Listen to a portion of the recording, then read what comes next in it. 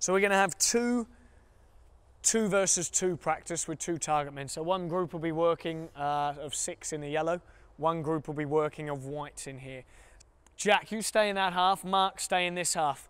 Greens are the attackers, blues are the defenders. Orange players are target men. So play into a green for me. Greens have got to combine some way and then find the target man. Play it in. Then when you've gone to that end, you've got to transfer it through to get to the other end. Blues, though, you can only defend in each square. So Jack Shiner can only defend in this one.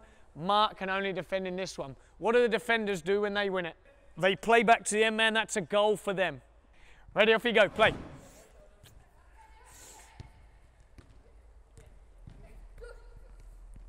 Good. Good combination. Like that. Can you get in there, Amani? Good.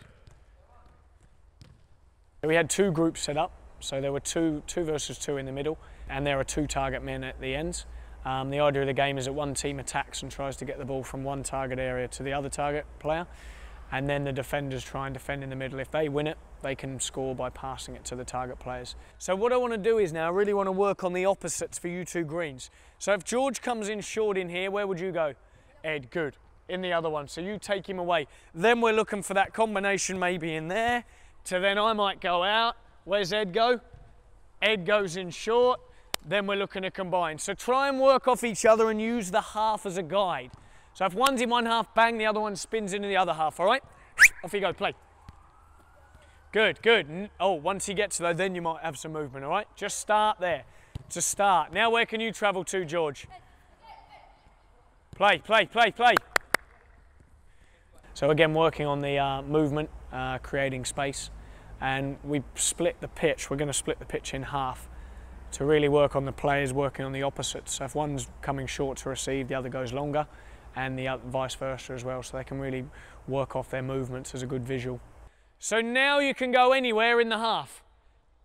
Okay, anywhere in here to combine. Defenders, you can go anywhere as well. Why are we going to still leave the halfway line here though? To show who goes short. Good. Show who goes short, who goes long, to look at that width and depth in there. Let's go, play.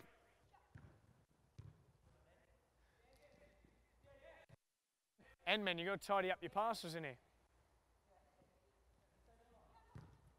Good, now can you play? Higher, Amani, higher, higher.